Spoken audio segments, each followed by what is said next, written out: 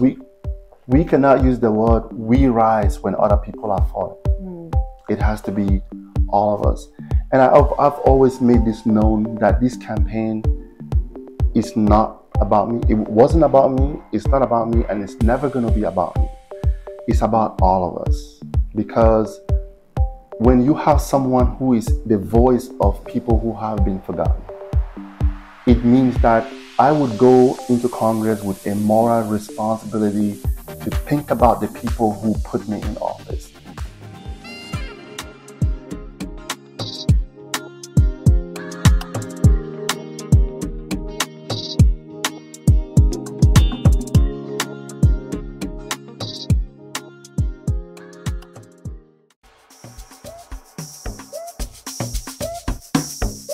Welcome to another edition of Break the Code. My name is Nayah Ndefru, and I'm your host. Today we're breaking the code with Gabriel Njinimbot. Welcome to the show. Thank you very much. It's nice to be here. I'm so excited to have you. So Gabriel is running for Congress. Yes. And when I saw a campaign flyer, I was like, this name, who is this, right? And then I dug and found out that you're from Cameroon. Yes. How long have you been living in the States? I have been here for a little bit over 2 decades. Awesome. Just a little bit, slightly over 2 decades. I came in 99, straight from Cameroon. Awesome. Okay. Well, once again, welcome to the show. Thank you. We're going to be talking about your journey to running for Congress. So how about you tell the audience a little bit about yourself? So, like you rightly mentioned, you found out, I am originally from Cameroon. I was raised in a small town there in Cameroon, in Bali, to be precise. And Bali, Nyonga. Cameroon, not Bali, Indonesia. Right, Okay. yeah, that's it. I used to get confused with that too. Right. But I'm from Cameroon, and I was raised in that small town by parents who were not lucky enough to see the four walls of an elementary school. But we are about 19 in our family. 19 children. Okay. Yes, it's a polygamous home, and but my parents did sacrifice everything they had or could to ensure that we have some form of an education. Okay. And I did graduate from the University of Boya in 1997. Okay. And then some family friends, and I was lucky enough to be helped by them to move to the United States in 1999. Wow. Okay, so what did you study in the University of Boya? Actually, my major was educational administration. Interesting. And a minor in history. Okay. But when I completed the university, I took a series of computer classes before I came over here. Okay. And I came here to study education in the University of Akron in Ohio. Oh. Yes. Okay. My family's from Ohio. Oh, great. Yes. Great state. Yeah. Okay, so you're interested in education. That's your thing. Yes. But you have this computer science type background. Yeah. A little more about that. I was really interested in computers from Cameroon right after I graduated from college, but it was so expensive at that time that I couldn't afford it. Right. Right after I left college, I sold clothes on the streets of the university I left from. I actually wrote this in my autobiography. I went to Marché Kululu. I bought women's clothes and t-shirts and shirts, came right back to the gate of the university. I sold it over there. And it wasn't very easy, you know, not much money made, because I wanted to take this computer class or classes. It was also very expensive. So I decided to do self-study. Okay. And then through that, I went back and helped some of the students who were studying in that university. I mean, in that computer school. Wow. Then, yeah. And then, so when I came to the States, I picked up on the IT field. And again, just coming from Cameroon, I had just $100 on me. The person who helped me come here gave me $100, came to O'Hare in Chicago. It's a very big airport, as you know, compared to the one we have in Cameroon, in Of Douala. course. And it took me 4 hours to figure out where the heck I was. Right. And in the course of that, I missed a flight that was connecting to my school. And then finally spent the night at a hotel. I shouldn't have done so because I used up the $100 I had. Oh my. Yeah. I should have just stayed by behind at the airport. At the airport. But fortunately, I met this American who was so gracious to me to, ask where I was coming from. He saw I was visibly exhausted and tired. So he asked where I was from. I said, I'm from Cameroon. He's like, where are you going? I said, I'm going to the University of Akron. Like, do you know anybody there? I said, nope. It's my first time stepping foot in the United States. And he was so kind to drive me or give me a ride from the airport to the University of Akron. Yeah, somebody I met for the very first time. It's incredible. It is incredible. Yeah. And I was so grateful for that. And we got to the university and the university was closed. And because it was a Sunday. Oh. So he said, I feel so terrible. I have to leave you on the street corners, but I can't take you to my house. And I said, you know what? Thank you very much for at least bringing me all the way to the university. But he said, that you don't know anybody here. The school is closed, so I can't let you stay here. Do you know anyone in the country? So I said, I have my cousin who is in Washington, D.C., and that's how I came up to D.C. And yeah. Okay, so you left from Akron to D.C.? Yes, so I came from Akron to D.C. With the hope of going back. But things did change, and I picked up a job at a seafood restaurant in College Park, Maryland, cleaning dishes and working in the kitchen, bossing tables for about a year and a half. Then I took computer classes again. Oracle, it was the Oracle boom at the time, database administration. Right. And I was fortunate to pass those certifications, obtain my first job in the IT industry at that time, and had a job in corporate. And at the same time, I did spend 2 years in the district I'm running for Congress in right now. Okay. And another 18 years in Baltimore City, which is the 29th largest city in the country. Wow. And while there, I also went to law school, and I had my law degree and opened up a couple of small businesses, and I have a family, a beautiful wife and 3 children. One of them is actually going to Towson University in 25 days. Oh. So. Wow, that's incredible. What an incredible journey. So you didn't set out to study law, but it just became part of the journey. Law has always been one thing I wanted to do when I came to the country.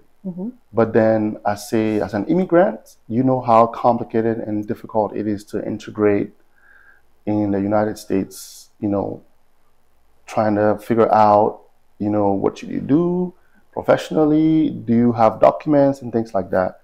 So I couldn't do it that very first few years. Okay. But when I worked and had my foot on the ground, I said, I need to go back and get my law degree so I can better understand how the country works and how things are getting done, especially so I shouldn't get myself in trouble. Not everybody is going to law school to make sure they don't get in trouble. So I think it's beyond staying out of trouble, right? Gabriel, you transitioned from education to computer science to law. Along the journey, did people say, what are you doing? Why are you making so many changes? I relate to this because I'm that kind of person. I do a lot of different things, but I'm just curious what that journey has been like for you. That's a fantastic question. I've had people call me crazy. And now running for Congress, so. Yes, we'll get to that. But my whole journey since I came to this country has been very, very audacious. This is so many things I've tried. And every time I tried these things, people thought I was crazy. And probably rightfully so. I was naively doing certain things, but it's just because of who I am and in the country I believe in, that anything you try, it's possible if you put your mind to it. Okay. I will tell you one, maybe two of the many stories that have actually been crazy. People that have been crazy, including me running for one of the most powerful legislative branches of government on the planet. So mentally, I'm very, very entrepreneurial. I like to try things to put some food and make money and put some food on the table. So when I saved up some money after working in the IT industry for the first few years, I thought I needed to open a business, but I didn't know exactly what it was. Okay. So I ran into an auto garage shop to do some vehicle repairs, maintenance. And the guy told me he was selling his garage. Thinking, you're talking to the wrong guy here. But he was so convincing that I started thinking about it. Okay. And for 3 months, I thought about, maybe I should buy this garage. So I picked a couple of family members who are close to me, and I sampled their opinion. Say, hey, there's this garage that's been sold over there. They repair vehicles and things like that. What do you think if I was to buy it? Wait, what? Your background is IT and education. Now you want to buy a garage. What are you trying to do? You want to be a mechanic? You know? and honestly, mentally, I'm not wired to be a mechanic. Right. Mentally. Not that there's anything wrong with that profession, but we all can't survive without them. But then after a couple of months, I decided to go buy this garage. And only one person out of the 10 people told me to try it. So go ahead and do it. The worst thing you're going to do is lose money. Right. So I bought it. But it was one of the most, I don't want to say wrong decision, but it was one of the most daring things I ever did. Okay. Because actually remember the dates, from the 8th of January to the 28th of June, it was a complete nightmare. In what way? Because of the fact that the garage did not work the way I thought it was going to work. Okay. First of all, I learned a couple lessons from this for anybody who is listening and wants to be an entrepreneur or open up a small business. My advice, my recommendation is don't start your business, especially service-oriented businesses, in the cold season, at least in this region. There's a lot of reasons for that. And if you ask most entrepreneurs, they will tell you that the business is relatively slow between November and March. Interesting. And I have witnessed this since 2008 up to now. So do you still have that business? Well, I'll get to that. So the reason is, before I go back, the reason is because in November there's Thanksgiving, there's Christmas coming up, there's New Year's coming up. People spend so much money with family. Right. And they only spend it on things that are necessary. And until tax season, people don't spend that much money. And I see this every day in my current business and everything else. So going back to the story, between January and June, I tried to sell this garage for $5. Nobody wanted it. You were done. You were $5 because wow, why didn't I know you then? I know, right? It did not work out. The guy who sold the garage to me was working as the mechanic. Oh. And I had to pay him $1,000 every week. But we never made $200 every week. So on June 28th of that same year, I decided to change that same garage into a used tire store. Okay. And it was a miracle. Wonderful. It was the best decision that we made. Pivot. Yes. Your story resonates with me because, one, when I graduated college, I joined the military. Oh, wow. Yes, I was in the military. Thanks for that service. Absolutely. It was a pleasure to serve, honestly. I enjoyed my time of service. But while I was in the military, I used to buy clothes from New York and purses and stuff, and I had a little stand in the PX where I sold those things as well to make extra money. So, and also when I was in school in Cameroon, it was a time of, you know, when the value of the CFA had gone down. My mom and I used to make plantain chips, and we would package them and I'd take them to school and sell. And I think a lot of times we look at these little experiences and don't recognize how much value they have in developing character and helping us, you know, shape our thinking along the way. So yeah, that's why I was like, you're my people. Yeah. You're my people. Yeah. Yeah. So we did switch from the garage to the tire store. Okay. I actually wrote this in my autobiography for anybody who wants to get more detailed. Where can we find your autobiography? It's on Amazon. Okay. It's one of my 5 published publications. Okay. It's all on Amazon if you're watching. Yeah, we didn't include that in the bio. In the intro, right. He's also a published author. Yes, of 5 books. Yeah. And then we switched that out to a used tire store. And it was the best decision we made. Okay. And that was in June. Fast forward a year, we opened up a second location. And it did very well all the way up to 2015, 2016. And then everybody starts opening a tire shop, which is good for the economy. Yeah. But then things took a nosedive because there was several options. Then we pivoted again, and we decided to open, or I decided to open a ballroom for events, all kinds of assemblies you can think of, baby showers, birthday celebrations, graduations, wakekeepings, and so on. Okay. In the same space. In the same space. So it was just this transformation from a garage to a tire store to an event center. Essentially. And we have 2 locations. We opened up 2 locations as time went on.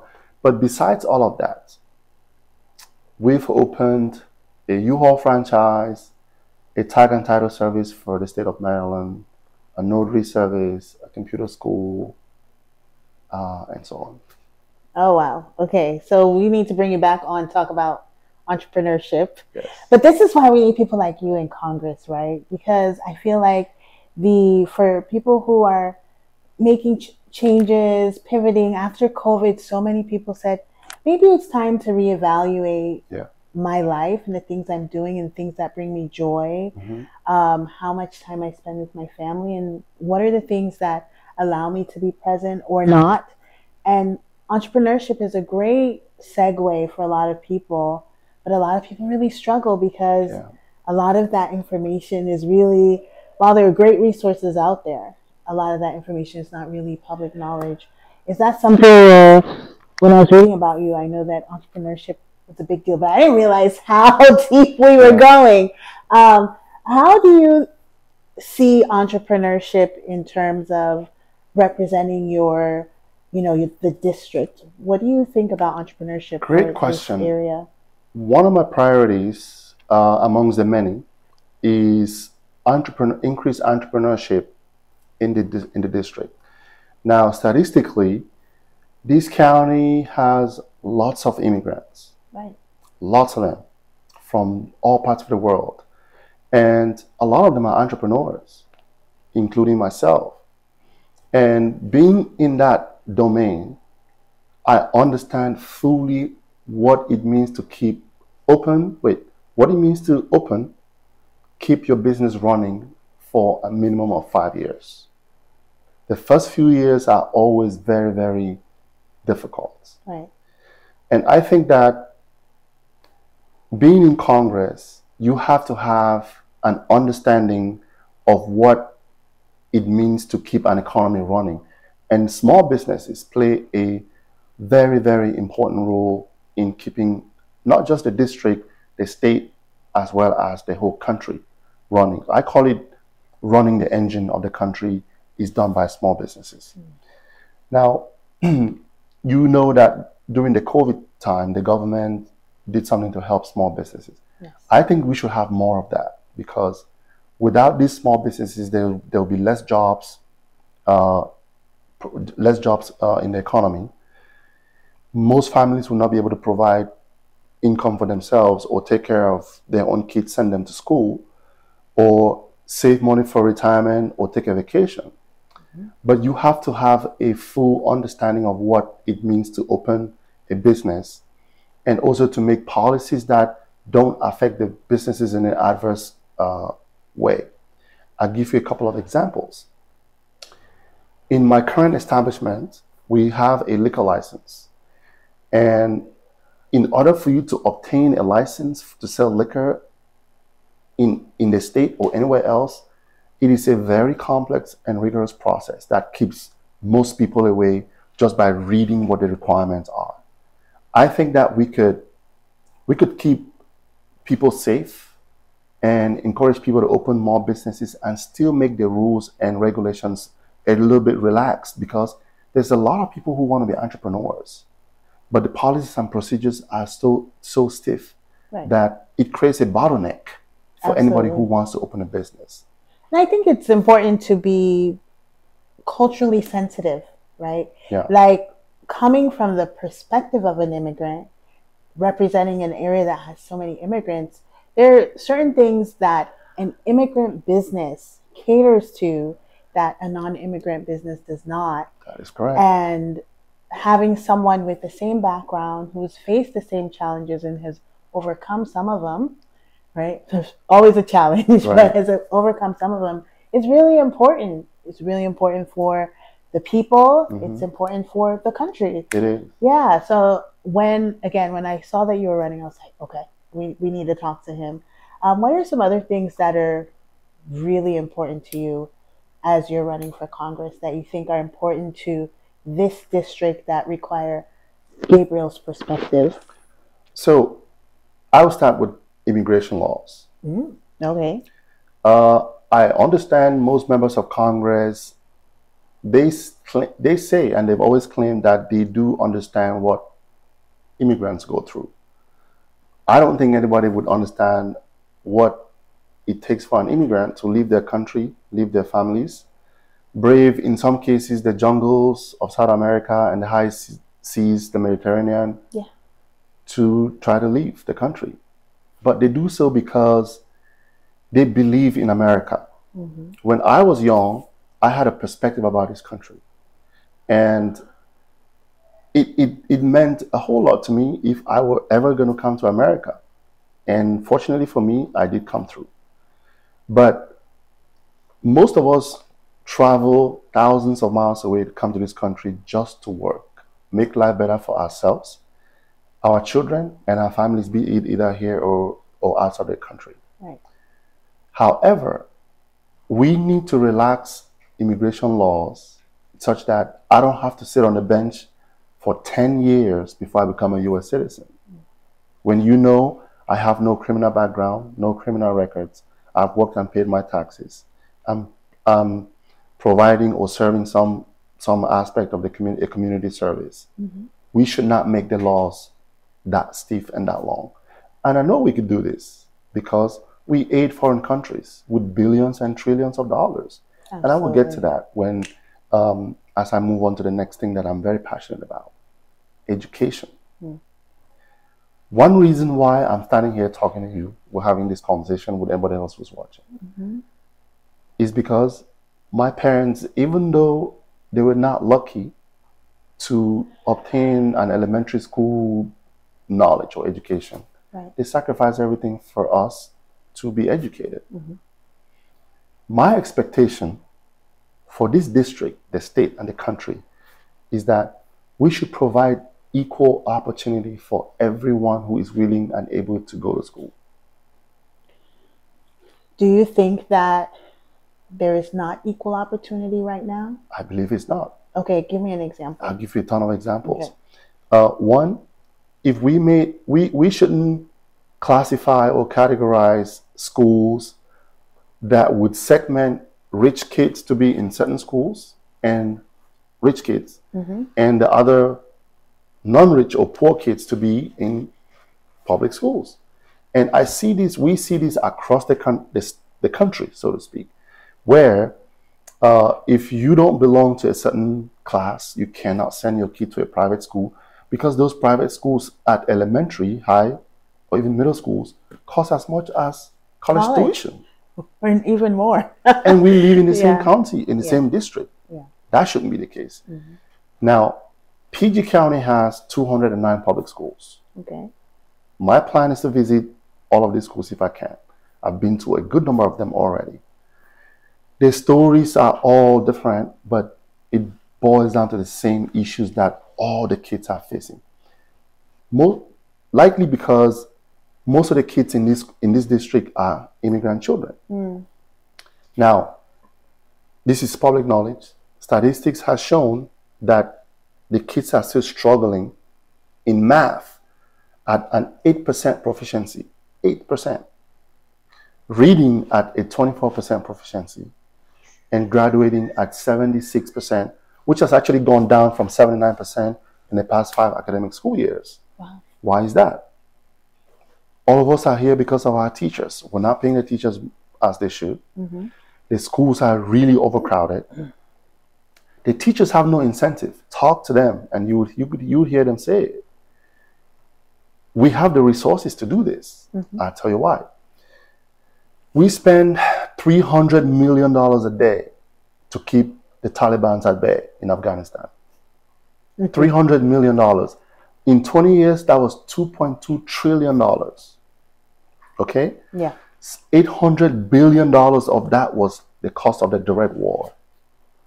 We left $7 billion of equipment in Afghanistan before we left. Okay? Yeah. We started building roads and infrastructure and hotels for the people who were supposed to serve the war over there, and we never used it. In terms of life cost, mm-hmm. there were 2,500 servicemen who died in Afghanistan, 4,000 civilian contractors. And on the Afghan citizens, about 70,000 citizens, and the enemies were about 50,000 of them who were killed. With all that money, if you combine that with the money spent in Afghanistan, in Iraq, it is estimated by Forbes and Brown University that it would cost you and I, the taxpayers, and maybe the children right now who are not able to graduate from school, $6.5 trillion by 2035.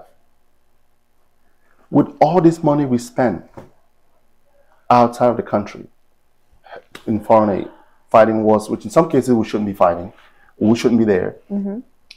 Why are our teachers in this district, in the state, in the country, using their own pocket money to buy supplies, to buy school supplies? Why do we have to have a congressional hearing when it comes to that?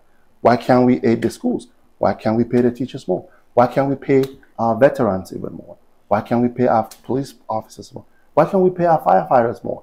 Firefighters are known to spend 48 hours at work because there's nobody to relieve them, because nobody wants to be a firefighter because they don't get paid that well. Right. So there is a lot that can be done in the district. But this can't be done easily because most politicians in this district, in the state, across the country, take money from special interest groups, lobbying companies, Wall Street, big banks, big corporations. And guess what? They have to fight for them, not for the ordinary Joe. For their interests, not for our teachers and firefighters and all these people you've mentioned. Well, that's impressive. All the statistics that you gave us. I have more, but I think this is why, representation is important, because you know the stories of, going to 209 schools is part of your journey to Congress, which is super exciting. I think about where we live, and it's not just that the difference between private schools and public schools. If you're in a public school that is highly funded by people with larger amounts of wealth, it's usually a better school. Yeah.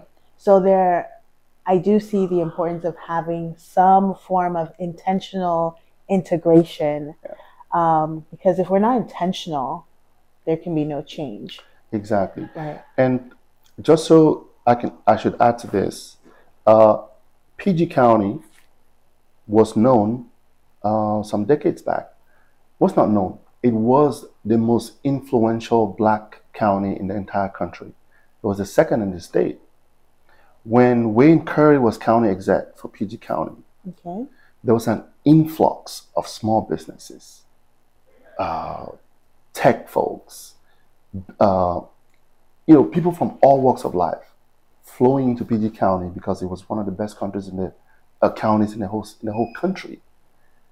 But in the past decade, more than 500,000 people have moved out of the county to neighboring Charles County. Okay. And now Charles County has taken over that position as the #1 influential black county in the state and in the country. And I think that PG County has everything it takes to gain back that status. We have lots of abandoned buildings that we can knock down. Mm-hmm. We have old telephone booth that was there 20 years ago. It's still hanging around some of the streets. We could take those off and replace them with charging stations for electric vehicles, because that's the way we're heading to anyways. Yeah. By then we create jobs, give opportunities for other people to grow, right, and things like that. So it's important for us to have a completely new perspective and new energy when it comes to changing the status quo in our district. Mm-hmm. Okay. In Congress, you still have people in Congress who are 90 years of age on wheelchairs. Right. They should give a chance to other people who are willing and able to do the work they're doing. Right. And we're so quick to talk about the African dictators. Exactly. But hello. How different is that? Okay, 90-year-olds in Congress, so it's time for some new energy, right? So don't complain about Paul Biya, who's in Cameroon for decades. Yes. If you can't, if Mitch McConnell, Dianne Feinstein, and a whole bunch of them can't give up their posts or positions to somebody else. Exactly. It makes absolutely no. So we want to change this perspective of things, give the chance to younger folks in the district, because I know there are many of us, right, many people who are willing and able to serve. Mm-hmm. But, and this will lead me to my next issue, money and politics. I did not realize this until I started campaigning and trying to raise funds. Mm-hmm. Then I realized why people cannot run for office, because it's a full-time job, it's very expensive. You have people who are pouring in millions to your opponents to run for the office. Right.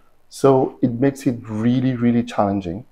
But I'm willing to take on a course and be the voice of these voiceless people who cannot run. I'm willing to be the sacrificial lamb, and whatever it takes to get this done, I would do it to open up doors for many more people. And I promise you, I wouldn't be there till I'm 90 years of age.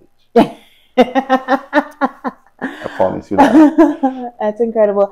I think it's really audacious and brave, now stepping away from your business. Help us understand, like, we're talking about breaking the code.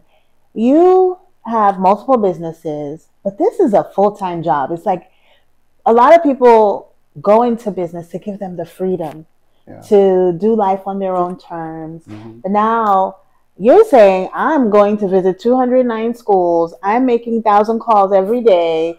Like, walk us through your day and what you're doing so we can really appreciate what this journey is like.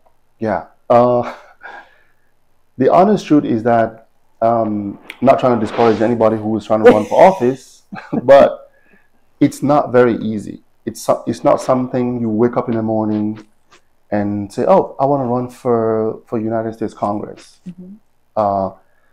It's very, very challenging. First of all, you have to do your research. Make sure that you know what you're talking about. And second, and most importantly, the issues that I'm talking about as we talk on the show, Break the Code, most of it is not my opinion. It's what the folks in the district are complaining about. Now, you talked about making phone calls. I make 200 phone calls in one day. And 200 might sound like it's not much, but... I don't like to answer one phone call. But we're making 200. And if you look this up anywhere, you would see that it takes an average of 8 hours to complete 200 phone calls, even if those calls are not answered by anybody. But this is part of the game. If you want to understand fully what the constituents are concerned about and want to get it changed, you have to talk to them, because you are going to be their representation in Congress. So I have to make these calls. And if you look at my WhatsApp status, my Facebook page, my Instagram, LinkedIn, you would see that I'm literally almost at every corner of the district at any one point, because I want to be able to hear. How many events did you go to yesterday? Or this weekend?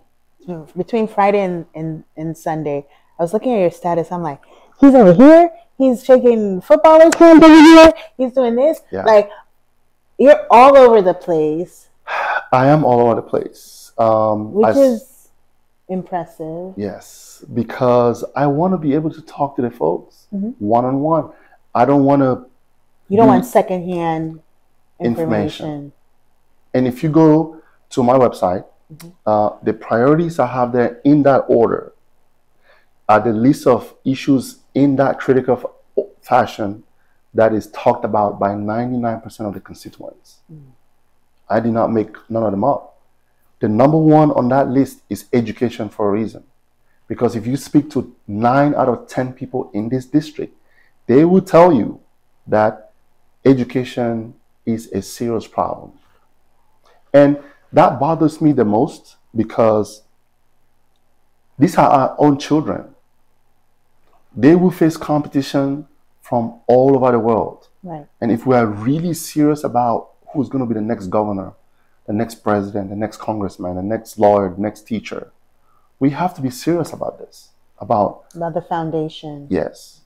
You see this in other countries. You have 15-year-old kids building chips that we use here. Chips from China, we use them here on our phones and our microwaves and cameras and everything. Right. We have to be serious about that with our own children. I could tell you the United States is supposed to be the most powerful military on earth. But if we are not serious about the education of our own children, we're undermining the military might of the United States as well. But going back to what my challenges are, I have 3 children. I have to make sure that I'm taking care of them and being in their lives as well. And I run my own business, and I have to do this campaign Monday through Friday, and on weekends in conjunction with my business. So, but I still do try to get enough time to sleep, and I do sleep. Good, good. I do sleep. But it's a very, very challenging journey. I understand why most people are not trying, because they have a life, they have a family, they have a job, they have things to care about. But if we want to see something different from the status quo, then somebody else has to do it, and that's why I'm doing it. What was the moment when you said, you know what, I'm going to run for Congress? Like, take us through that thought process that brought you to this place. It was actually in 2018 that I thought about this. It was a series of events, because I'm very moved and touched by 2 sets of people. Who are those people? Those people who, in my perception or in my perspective, are suffering the most. Okay. And that includes homeless people, veterans who went and fought for this country, bled for this country, and some of them died for this country. When I see them on the streets, street corners, on very hot summer days and very frigid cold winter days. And I've been to under interstate highways to give food to the homeless folks, and they're all over the place. Mm-hmm. I've talked to students, and I've seen how they perform in schools, and they're not what it was when I was in Cameroon looking at America from a distance. But at the same time, I see that we have the resources. Mm-hmm. I said, something has to be done. The other thing that moved me to do this was because I have been changed by the country. And I came in with $100, and I've had so many opportunities in this country to be who I am today. And I thought it was a perfect time for me to give back to the country that has made me who I am. And I said, maybe this is time for me to do this by doing something that would make me be a representation of the veterans, the students, the teachers, the homeless people, the special needs kids, our senior citizens, women, our environment, and things like that. Because I looked around and looked at the statistics over the decades, it's the same thing over and over again, because we have the same people, the same old players doing the same things over and over again. We complain, and yet nothing is changing. Also, I've had the privilege in this country as a citizen to enjoy freedom I didn't fight for, to fly into planes I did not build, to drive on roads I did not construct, to drive vehicles I didn't build. So my question is, what is it that I have to leave behind for other people who would come to the country in some years to come, who can also enjoy something I built or I fought for them to enjoy? And I just feel like this is the moment for me to do this. This is my time.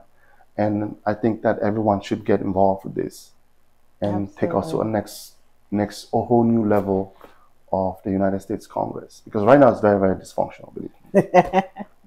Now, I think it's, when I hear you saying this, but as I was doing my research, you're not just coming from, a place where you're just talk. Because I did my research too. Oh, thank you. And, I know Cameroonians. I know how our people can speak, and they would say, well, why do you think you should serve here when you've not done anything back home? Did you get anything like that? I've had a lot of questions about that. Oh, you could do something back at home. But I think that they didn't do enough research to also see that I have been to several schools, several hospitals. And this is not for the cameras or anything. This was 14 years ago. This was a long time ago. A long time ago, and you've been doing this consistently. Yeah, and I did that because I grew up in Cameroon, poor. I used to walk 7 miles on foot with no shoes on to go to school and back. And when I came here and saw that my life was a little bit different, it just made sense for me to go back to the same schools I grew up in, the same neighborhoods, the same hospital I was born in, and feed everybody. Not that I was so rich, but it takes almost nothing to buy food, medication, books and pencils, to encourage those kids who are back there, because they were in the exact same situation that I was. And interestingly, sometime last year, I ran into one of the kids whom I went home and gave them pens, pencils, and those little school material. He came up to me and said, "Hi, Uncle. Do you remember me?" I was like, this is an event center. I see hundreds of people every weekend. He was like, "Well, no, you came to Cameroon and gave us pens, pencils, and books." To me, that was it was a wow moment, because I never thought years from that time I would run into any of those people I gave books and pencils to, which is actually really nothing, if you look at it very closely. But it's absolutely something. I think when someone has the opportunity to be seen and heard without them even asking for it, it really leaves a lasting impression. Homelessness is something very dear to my heart. My son came out the womb saying when he started talking and he would see homeless people, it would really eat at his soul. He's such a sensitive kid.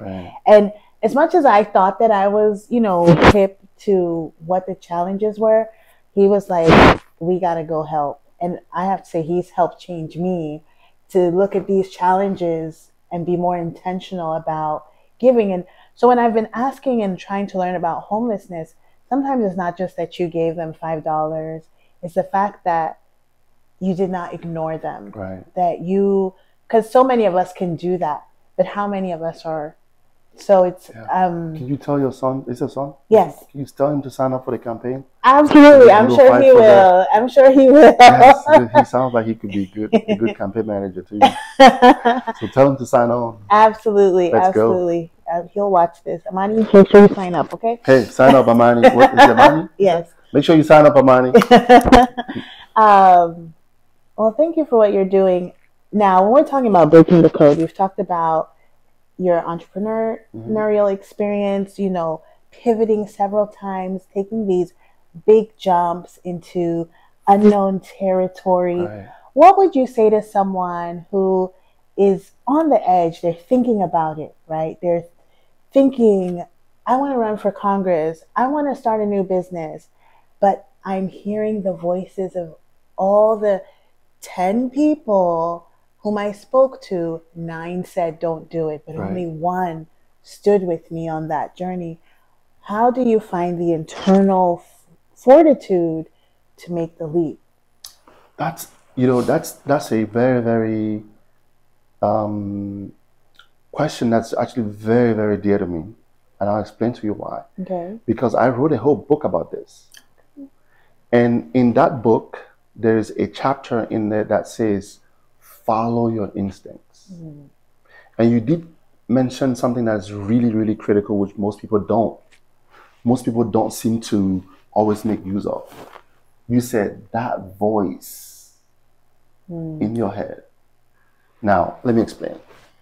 Every single day, each and every one of us processes thousands of information in your head.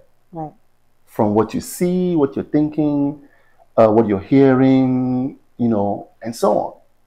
But there's always that little angel in your voice that tells you to do this. Out of the many millions of processes that the brain actually processes every second.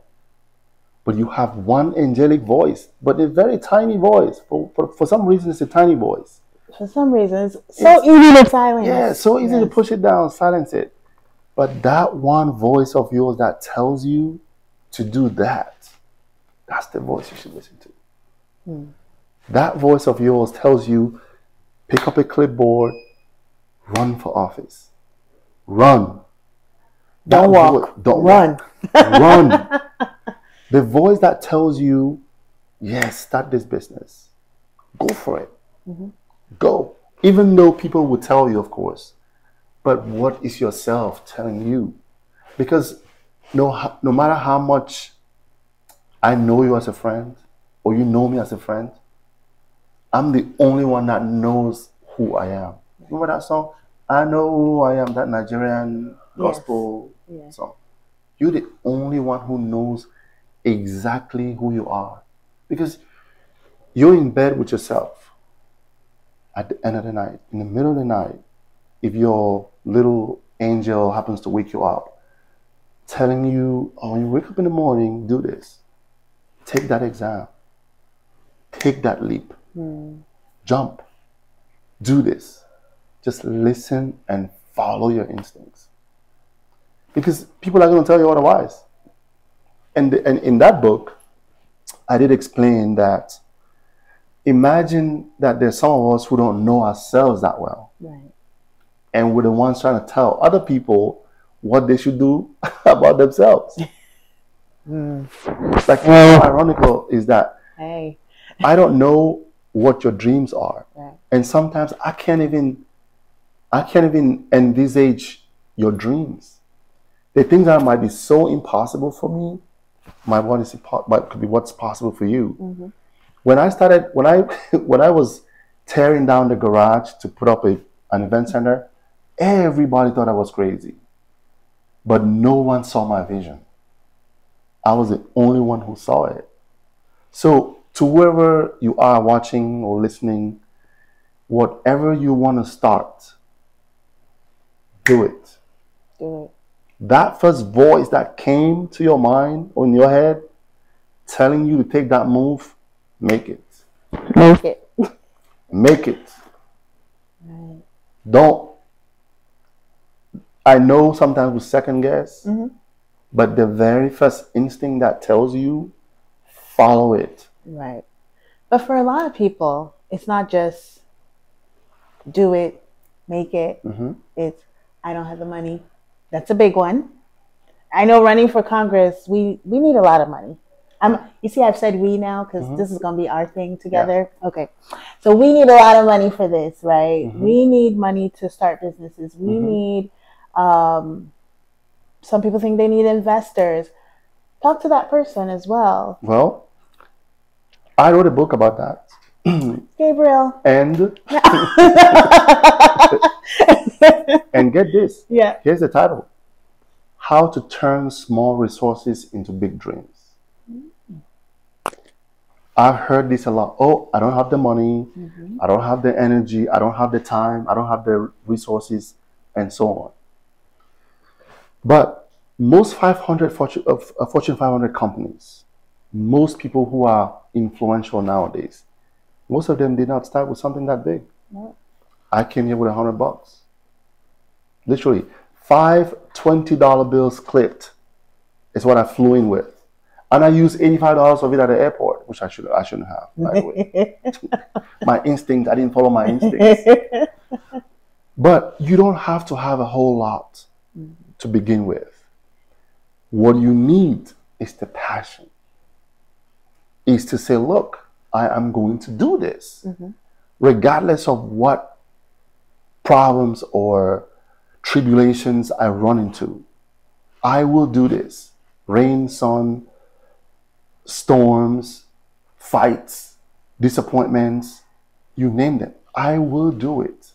On January 4, I told you, I sent the first WhatsApp text message saying, look, I'm running for United States Congress in 2024 on January 4th.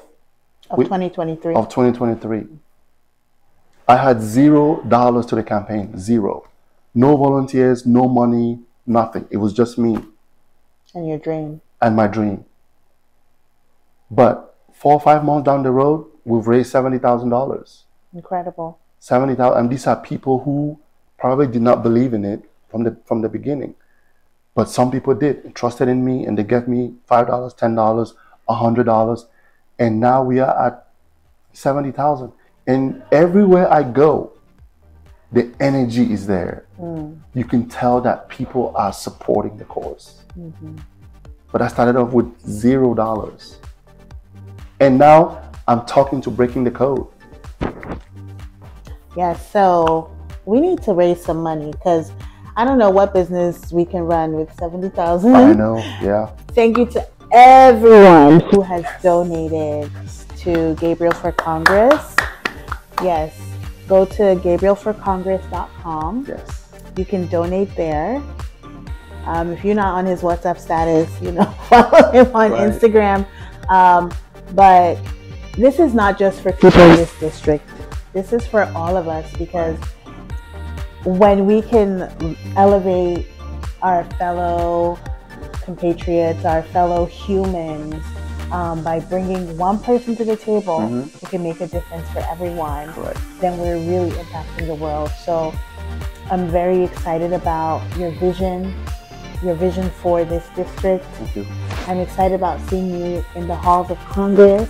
Yes. I'm excited about hearing names like yours, Njinimbot.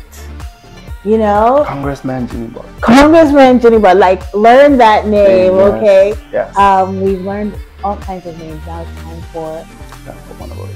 Time for your name to be heard. And I would want to add that when we all grow by lifting each other up. Absolutely. We cannot use the word we rise when other people are falling. It has to be all of us. And I've always made this known that this campaign is not about me. It wasn't about me, it's not about me, and it's never going to be about me. It's about all of us. Because when you have someone who is the voice of people who have been forgotten, it means that I would go into Congress with a moral responsibility to think about the people who put me in office, to think about the thousands of people I spoke to, and they told me in person that these are the issues we're facing with our sickle cell kids, our special need kids, our students, our senior citizens, our entrepreneurs, our veterans, our nurses, and everybody who is struggling to uplift themselves out of poverty in this country. It's about all of us. It's about everyone, not just me. I've seen people who think I'm just trying to make a name. My name is Gabriel Njinimbot. I'm not trying to make another one, you know? Yeah. But it's really about the folks who most people don't even know who their congressman is. When you ask them, who's your congressman? Oh, we have no idea. Because these folks don't talk to that many people. They buy their way in. But we want to, all of us, grow as one big American family. And all of us are succeeding. It makes me sad if the field is not that level.